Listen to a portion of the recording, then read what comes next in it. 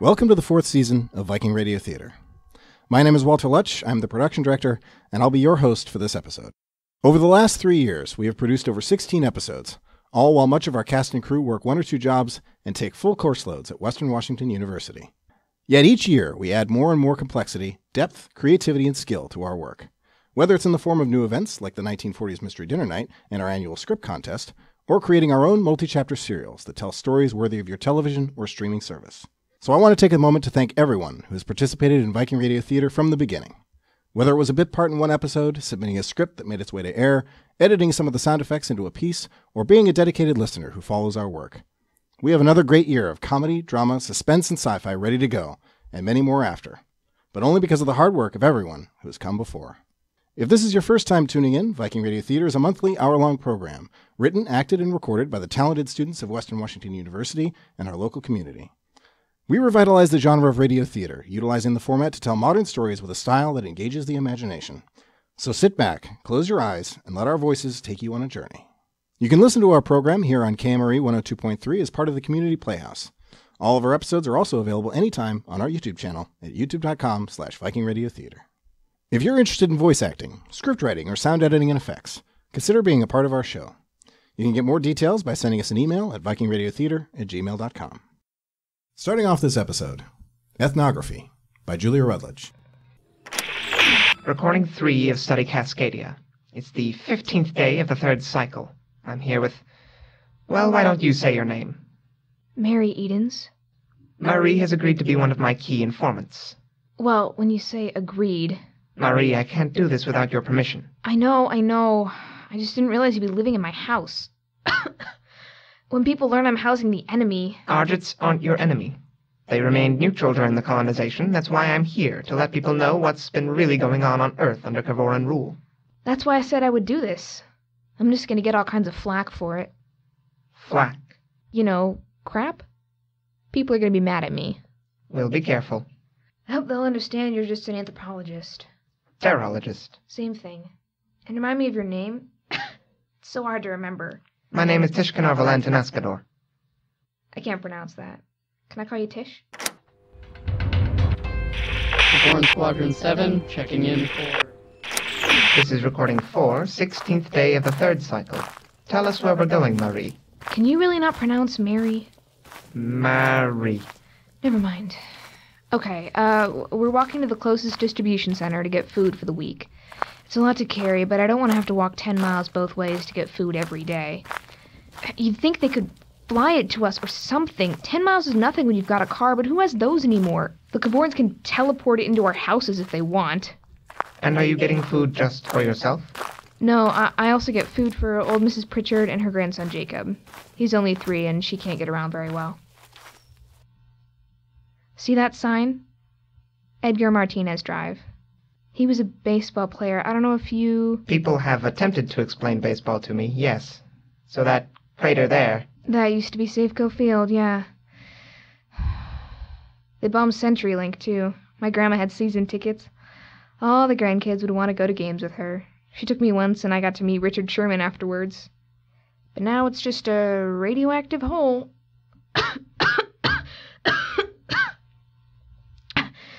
Come on, we're about half an hour away from the waterfront. Recording 5. We've been in line for about... How long in Earth time, Marie? 20 minutes or so. We're almost at the front, though. Can't wait to fill my backpack with protein and fiber packs. There might even be some canned bread if we're lucky. Hey, what's that waiting in line for? You don't need handouts. You own the damn planet. They're not Kavoran, they're Argit. They're doing a sort of expose on what life is like down here. It looks Kavoran to me. Are you blind? Kavorans have 4 arms, not 3. It might have lost it. They're with me, okay? Lay off. Sorry about that. I was afraid this sort of thing might happen. Don't worry. I can take care of myself. You're not gonna hurt anyone, are you? No. It's against the Terrologist way. But Argits do have built-in defense mechanisms. Like radiation? Are you shielded from that? Yes, there's a lot of background radiation on my planet. Guess what? Now there is here, too. And that's all for the Seattle area news. Tune in tomorrow for more information on safe spots and food caches. We'll be broadcasting on 103.7, the old mountain frequency. Hello, Mary, dear. Oh, who's this? This is Tish, Mrs. Pritchard. They're going to be living with me for a bit while they research post-colonial human life.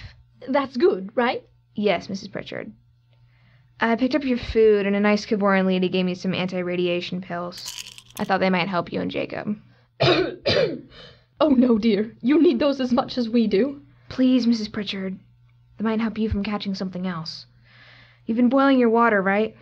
Oh, yes. Good. I'll be around again in a few days. Send Jacob over if you need anything. Thank you so much, Mary. Goodbye. Goodbye. God, did you see her face? Did you see her... God, she looks just like Emma did. I'd give her a month at most. F me. We're running out of places to bury people. God, I'm so tired.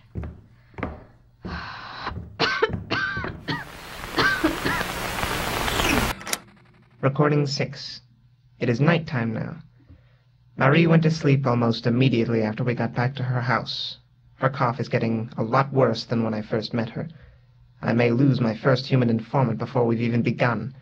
Some of my Kavoran informants work in government-run hospitals. The nearest one is 20 miles away.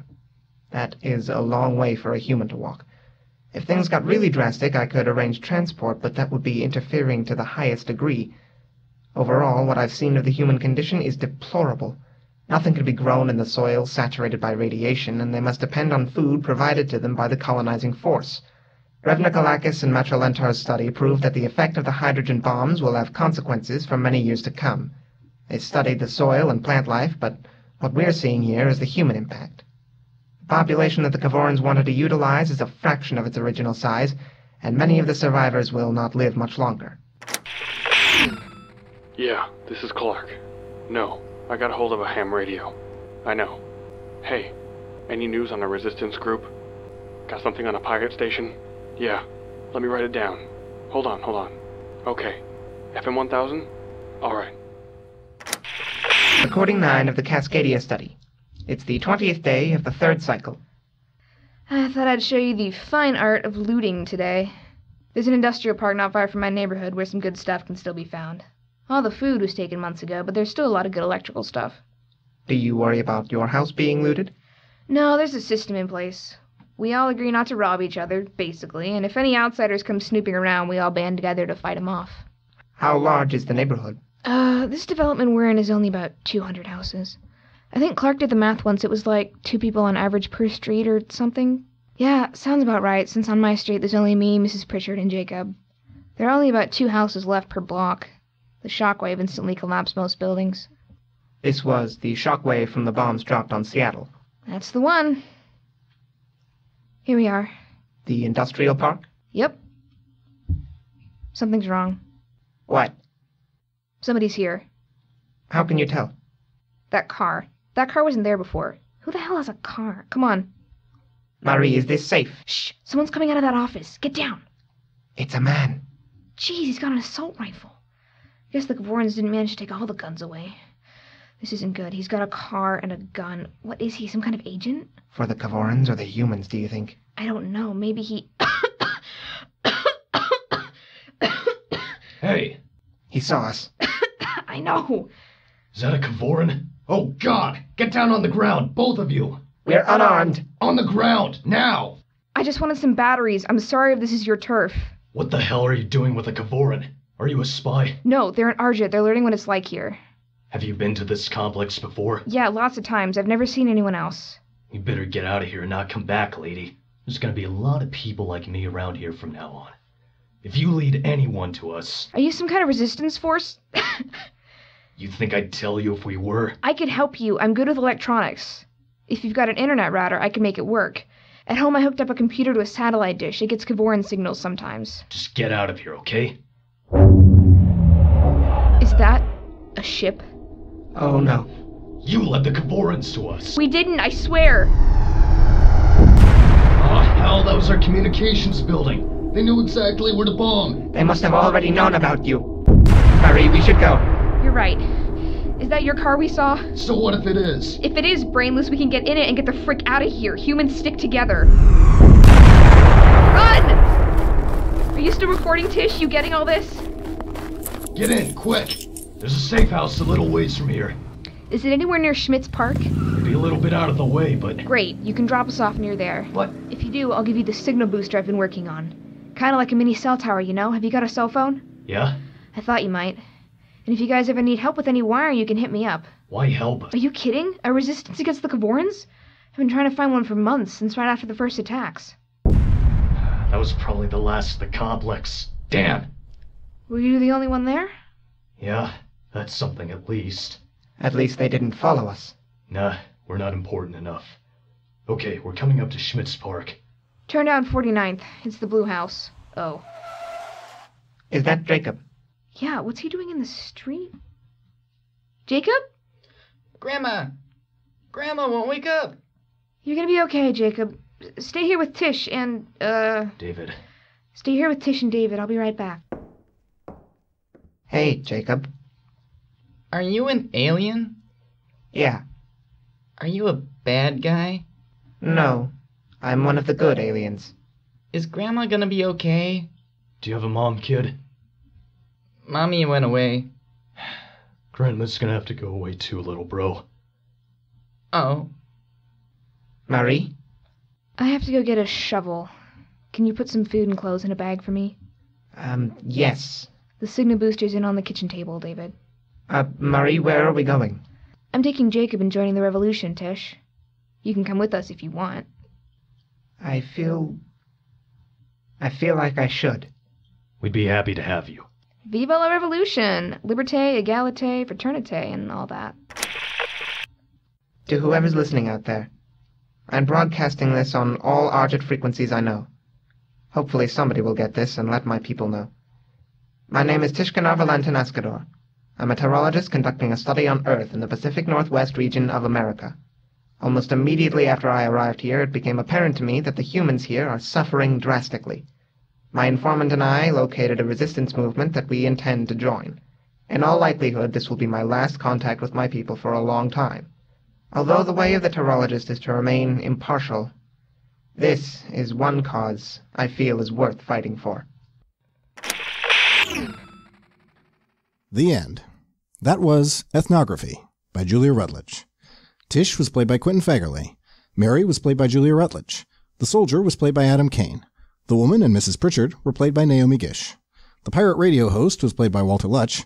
Clark was played by J.J. Mueller. David was played by Martin Chase. And Jacob was played by Griffin Patterson. We'll be right back after this word from our sponsors. Hey there! How often has this happened to you? You get the nicest darn gift from someone and realize you don't have enough time, consideration, or self-awareness to write them a thank you card? Well, do I have the solution for you? My name is Theo, and I'm here to say thanks with the Theeenks Theo Human Thank You Card program.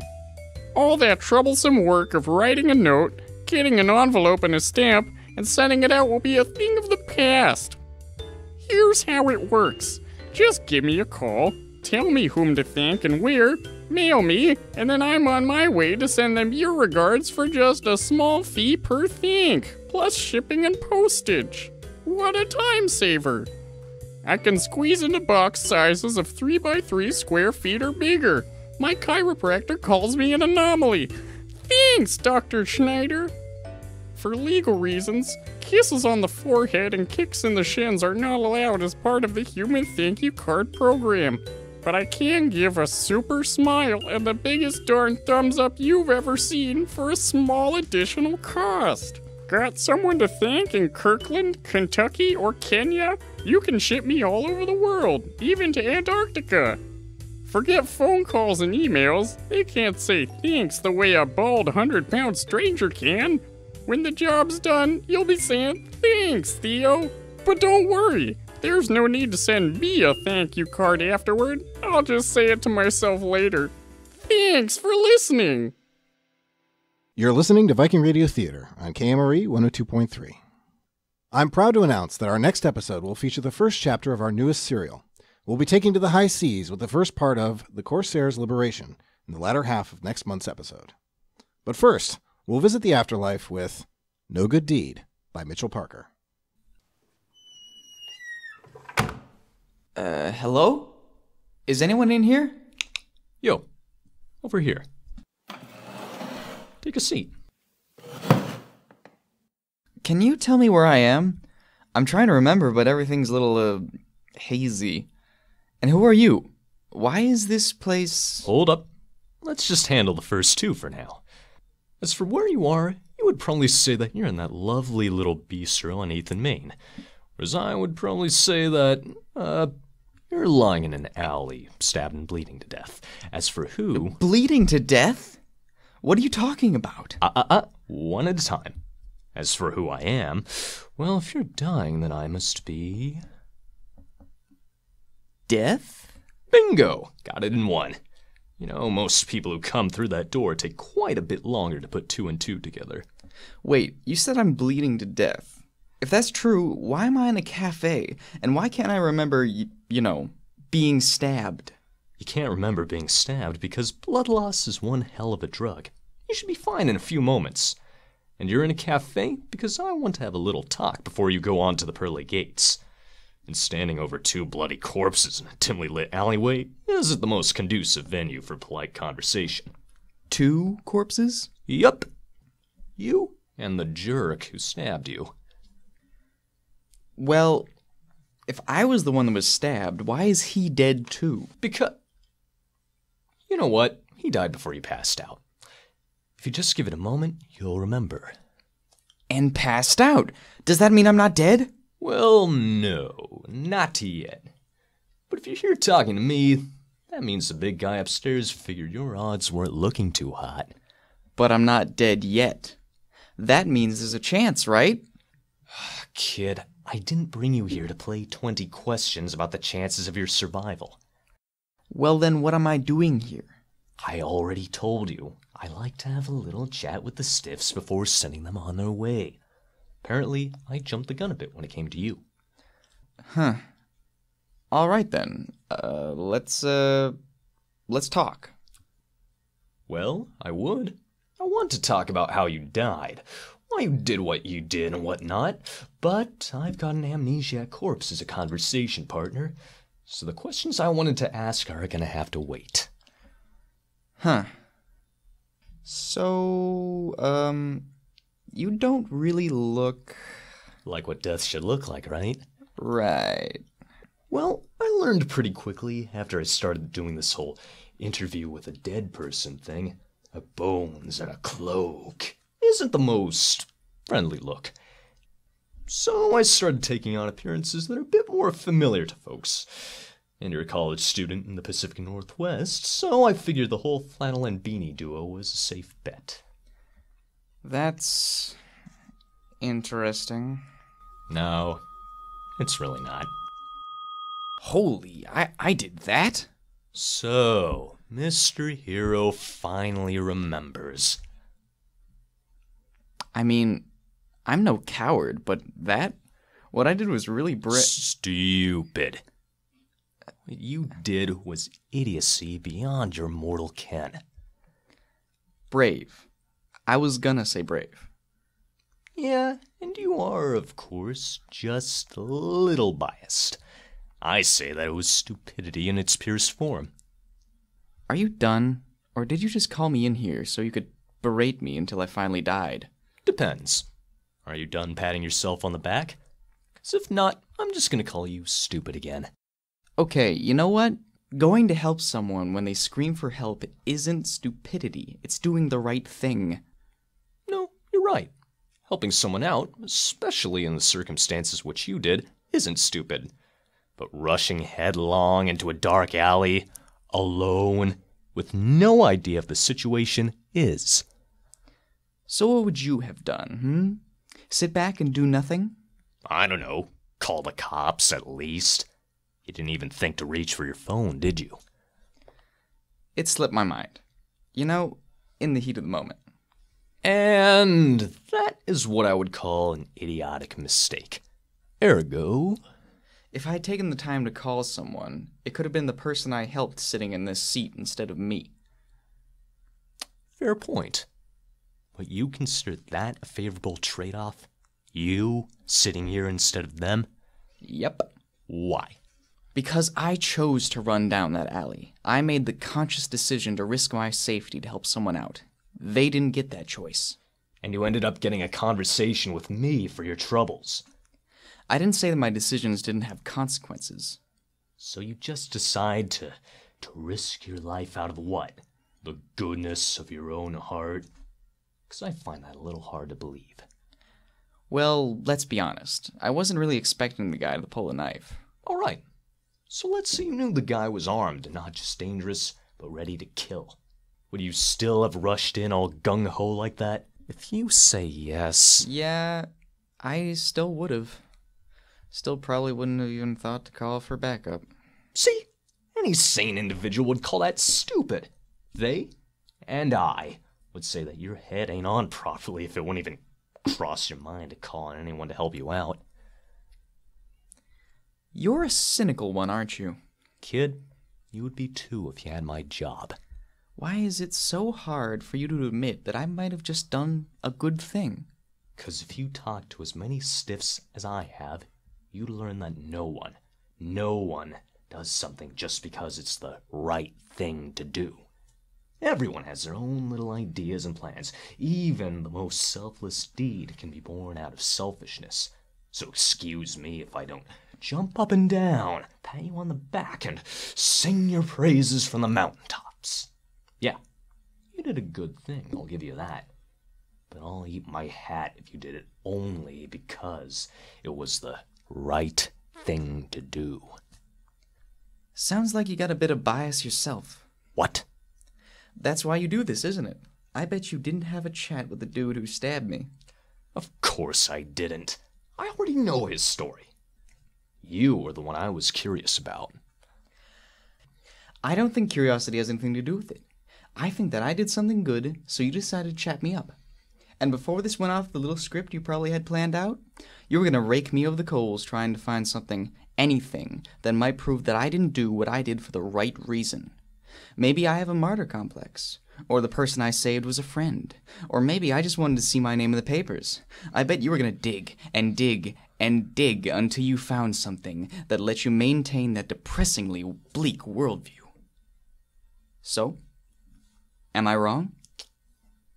No, I'm not gonna lie to your face and tell you you're wrong. It's just...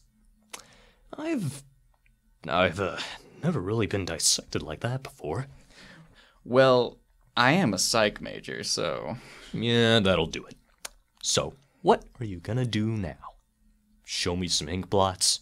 Then tell me that my cynicism comes because my mother withheld her affection during my childhood? Nah, I forgot my ink blots at home. I'm just curious why, why you do this. Because honestly, I don't think good people exist. What? Yep. I figure that they're either selfish people who realize that it's easier to get what they want by doing good things, or they're idiots who, well, you know firsthand, die before they can get anything done. Either way. Then again, it's never too late to change my mind. Wait, what? Kid, if you're as good of a person as you seem to think that you are, the world could use a lot more folks like you. And apparently, whatever forces are at work here agree with me on that one. You mean... Yep. The dice have finally landed, and they've landed in your favor. Looks like you get yourself a chance to prove me wrong. I'm... not dead? Nope. Looks like you were lucky this time. So let this be a teachable experience. Maybe don't rush right in next time. Maybe, I don't know, use some sense and call for a bit of extra help. I wouldn't hold my breath. How did I know you'd say that? Listen, just play it smart. I don't want to see your mug around here for the next few decades at least. Well, I'll try. So, how do I go back? Right through that doorway, out the way you came in. Now, step through that door, and you'll be in a world of hurt. But it's better than if you stick around here for much longer. Kid, one more thing. You've just been given a second chance, and not many people get that. So don't you go wasting it. Didn't plan on it. Oh, and a quick word of advice. I get that they're cheap, but lay off the burgers, all right? Maybe have a bowl of Cheerios every once in a while. Because heart disease is the leading cause of death in America, and yay, job security and all, but it'd be pretty sad if you survived this only to be done in by fast food. Yeah, good luck. You'll definitely need it.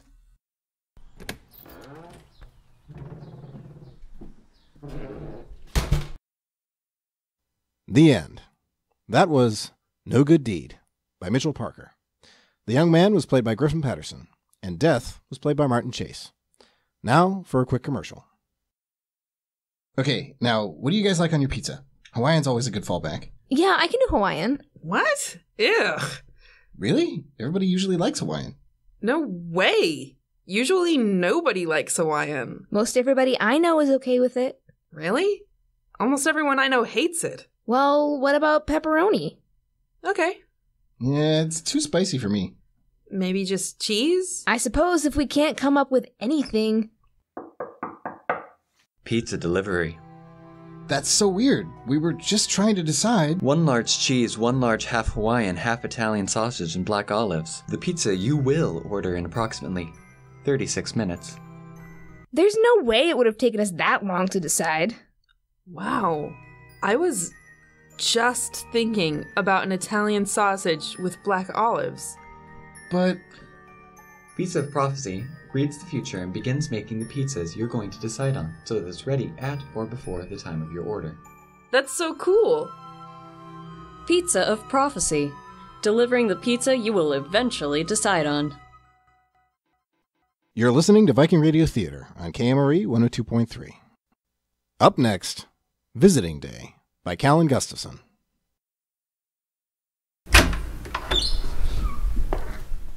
Alicia is shown into a prison visiting room and taken to a window by a guard. Sit right here, ma'am. It shouldn't be too long. You'll have an hour to visit, then time's up. Thanks, but I doubt I'll need an hour.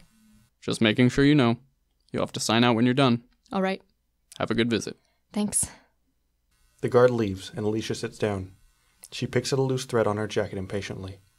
A few minutes later, a man is led to her window by a guard. He sits down and looks at Alicia in confusion. He picks up the phone. Hello? Hi. Alicia? Surprised you even recognized me. How could I not? I can't believe you're here. Where's Nicole? Did she come too? No, she didn't. I'm sorry. You were so little the last time I saw you. I was 9. I've missed you so much. I can't say the same. I still have all of your letters. Let me tell you, a lot of the people in here are pretty jealous that I got mail. Yeah, got. In the past. You told me your mother wouldn't let you write anymore. Well, that was a lie. Mom didn't stop me. I just didn't want to write anymore. What are you talking about? I stopped writing because I realized that what my family was saying about you was actually true. I told you not to believe what they said.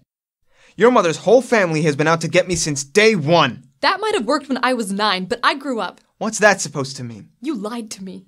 About what? Everything? I didn't find out you were in prison until I was 13. Don't be stupid, Alicia. Can't you just admit you were wrong? I was doing the right thing. How was I supposed to tell my daughter I was being arrested, huh? Do you think it was easy for me? Don't put this on me. You're not the victim here. I lied to protect you. You didn't protect me from anything. You should have told me the truth. I was the last person to know you were in prison. Did you know that? Even the dog knew what happened before I did. Would it have been better if I told you the truth? Really, think about it. How would you have taken it when you were 9 if I had told you the truth? That doesn't matter now. Yes, it does. You should be grateful that I tried.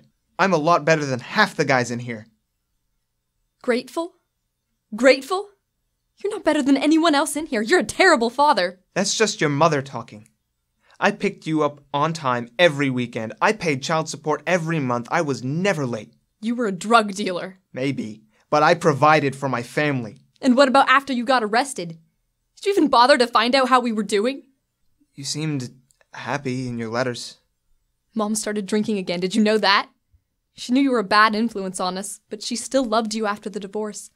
She drank away whatever money we had left. We got evicted. Did you even know we were homeless for a few months? But your letters... We visited Grandma and Grandpa on the weekends. They would send them for me. We finally moved in with them when Mom hit rock bottom. I pretty much raised Nicole for a year while Mom got clean. If we hadn't had Grandma and Grandpa, I don't know what would have happened to us. You should have been there for us, but you weren't. Alicia, honey, I had no idea. What could you have done from here? You know, since you were such a good father. But I was. Do you remember when you were little? God, you must have been 5, maybe 6. It was definitely before the divorce. We went to that park, I forget what it was called, for 4th of July. Carson Park. Yeah, that one. They had a fireworks show that night, and all you wanted me to do was spin you so the fireworks would look all shaky. I think I spent half the night spinning you. Every time I stopped, you would just reach up and yell, "Daddy, make them shake more!" So I'd pick you up and keep spinning. Your mother thought I was nuts. Dad. It wasn't all bad. I know it hasn't been great with me locked up, but we can move on, right? I'm up for parole soon, and I'm feeling good about it. I think I've got a great shot of making it. We could get lunch or something, just the two of us, have a real conversation without a window between us. We could go to Carson Park again, feed the ducks or something. No, we can't. What? I'm not here so you can say sorry. You can never be sorry enough. What else can I say? Come on, Alicia, I want to make this right. You know what you can do to make this right? You can go back in time and decide not to commit armed robbery. You can go back and give me 15 years of my life. You can give Nicole a father she actually remembers. She cried every night for months after you got arrested. Months! She was only 4, Dad. The robbery wasn't my idea, it was Dave's. I was just trying to provide for you. Your mom had lost her job. You needed more money. You have an excuse for everything. Loving my daughters is an excuse? If you loved us, you would have cared enough to find out what happened to us after you got arrested. Do you even know what you're doing? This is why I didn't want to come. You're so manipulative. You're nice, then you're angry, then you're nice again, then you put the blame on me like it was my fault you couldn't get a real job, so I should feel sorry for you. I'm trying to explain myself. You just don't understand. I can't do this anymore. Can't do what? Talk to your father? Why did you come then? To tell me off?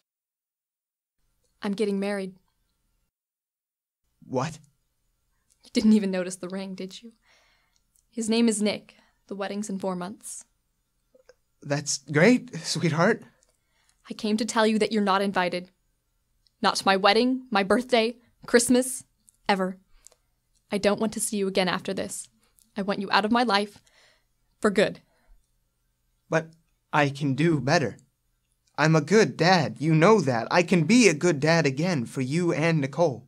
You already destroyed our lives once. I'm not letting you do it again. Just stay away from me. Stay away from us. I should be the one walking you down the aisle. I am your father. No. You're not. Not anymore. Alicia, honey, come on. We can talk about this. Don't leave. There's nothing else to talk about. I know you don't hate me. Yes, I do.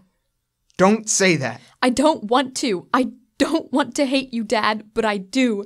And I have to do this. For me, for Nicole, for Mom. Please, don't leave. Don't do this. Do you remember? That night at Carson Park, I asked you if you were tired, if you couldn't spend me anymore. Do you remember what you said to me? Don't worry, I'm stronger than Superman. And I believed you. You were my hero, Dad. You were for a long time. I'm still that person. I can be that person again. No, you can't. It's too late. Don't try to contact me, or I'll get a restraining order. Goodbye, Dad. Alicia hangs up the phone and gets up. Alicia, come back. Alicia! Alicia does not look back as she leaves the visiting room and goes into the waiting area. As she signs out, she realizes she is crying. Are you all right? What? Yes, I'm fine. Are you sure? Yes. You're crying. Was it a bad visit? No. Well, yes. But I'm glad I did it. All right. Will we be seeing you again? No. No, you won't. The end. That was Visiting Day by Kallan Gustafson. The guard was played by Adam Kane. Alicia was played by Naomi Gish. Travis was played by Quintin Fagerlie. And the narrator was was J.J. Mueller. And now, a preview we're sure you'll love. Coming to you from XBNZ Television, lick your lips in anticipation for the mid-season finale of Love Doctor. He's got a PhD in love. Love Doctor, he's incurable. He's dying of a broken heart. I think I can kiss it and make it better. Get caught up on the tumultuous events of season 22 with our all-day marathon. Sometimes, tender kisses come back to bite. I'm having a baby. I can deliver it. It's yours. Ah! Doctor, I think there's a problem with my lips. Would you like me to kiss it and make it better? That's what I was getting at. Yeah. Oh, right. But Love Doctor, why didn't your kisses cure him? Nurse, I understand now. That man is my twin brother. Doctor, there was a multi-bus pileup on the way to a Sakura 99 concert. We've got 20 people waiting in the ER. I can't do it. That's too many people to kiss. Too many to love.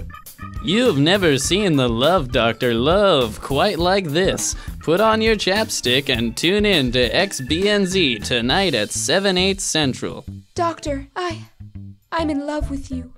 Patricia, that's the one thing my kisses can't cure. You're listening to Viking Radio Theater on KMRE 102.3.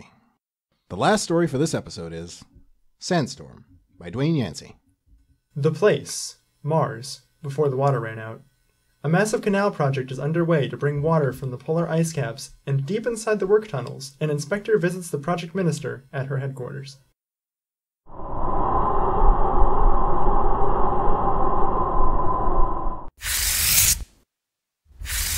Minister.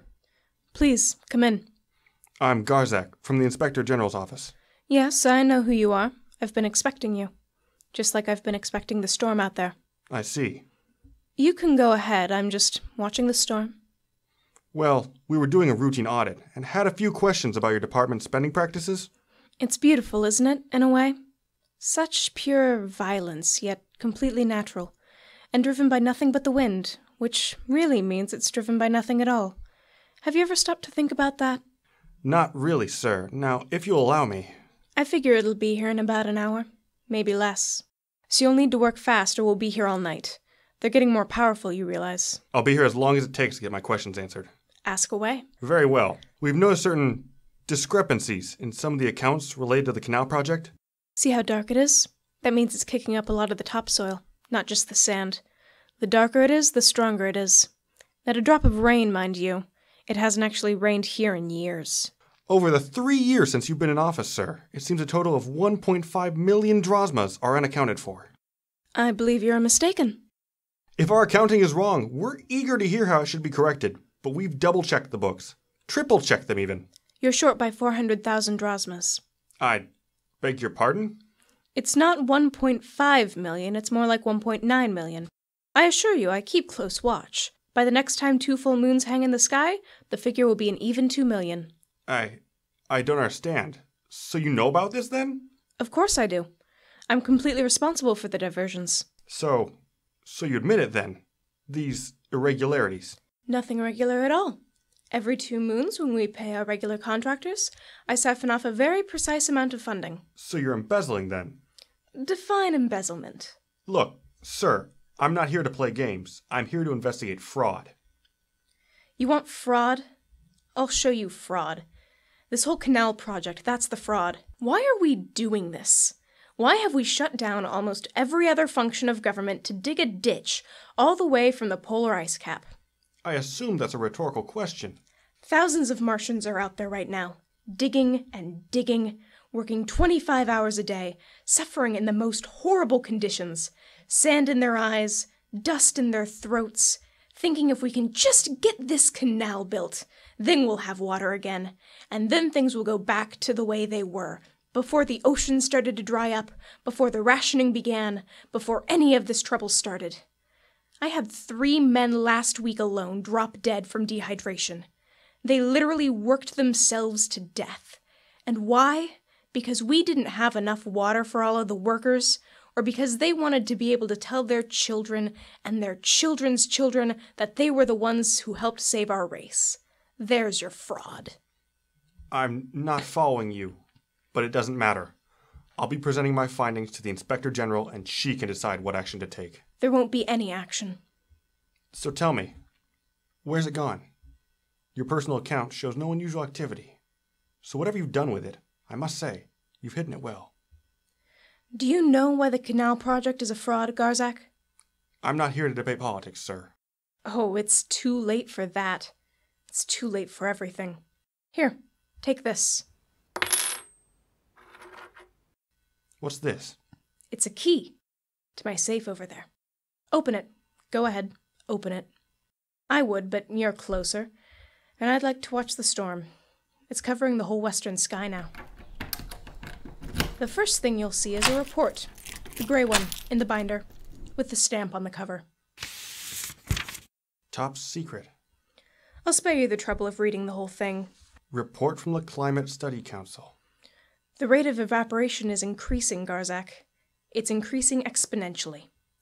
An examination of global evaporation rates. We've passed a tipping point, Garzak. There's no way we'll get that canal dug in time. And even if we did, we'd still be too late. The water's going away, the temperatures are falling. Soon there won't be enough liquid water left on this planet to support us anymore. And then there won't be any liquid water left at all. Not that it'll matter much then, because we'll already be gone. Our whole civilization turned to dust, betrayed by our own sickly planet. You'll find a chart on page 6 that explains it all. There's a lot of math involved, but you seem to be good with numbers. I don't believe this. Neither did I at first. But the numbers don't lie. Neither does the lack of rain. We're drying up, and there's nothing any of us can do. This planet has failed us, Garzak. It just wasn't meant to be. But the canal. A good idea if it had worked. But it won't. So why? Why do we keep at it? With all the banners and posters and men working around the clock? Why else? To keep them occupied. Distracted. It's a public safety measure in a way. You don't want that many people to lose hope. Not all at once.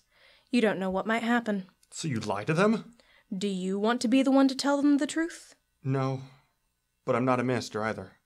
True. So do you want to know what I've been doing with the money? Doesn't matter. Of course it matters.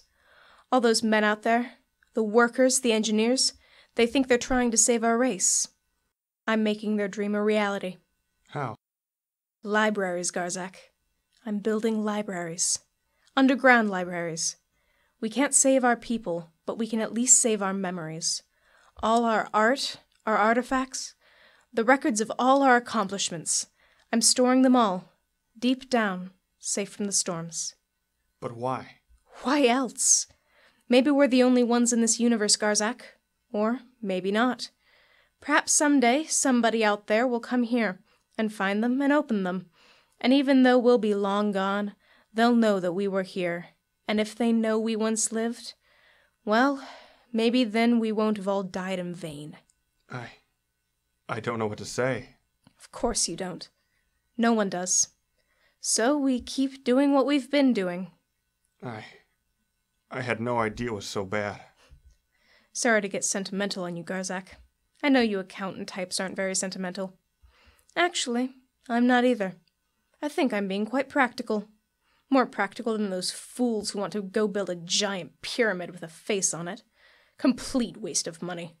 In a couple millennia, the wind will have worn that thing down so it just looks like any other rock formation. Nobody will know what it meant anyway. So how long do we have? A few years at most, probably. It's hard to say. Once things start changing, they have a way of speeding up. The Cascade Effect, I believe it's called. Reminds me of the waterfall we used to have up in the mountains. I used to go hiking there when I was young. You could hear the roar of the water before you even got there. Just this constant roar off in the distance. It was hard to believe running water could make that much noise. Of course, it's long gone now. I went up there last year. So much sand had blown in you could scarcely make out where the channels had been. I should be going. I should beat the storm. Why bother? Come here, let me show you something else. What's that? The last pure water from Lake Kronos before it dried up. I was thinking of saving it for a special occasion, but I think this might qualify. What say we have some now? Oh, I couldn't. Oh, don't worry. I've saved a few bottles for posterity. To posterity. To posterity.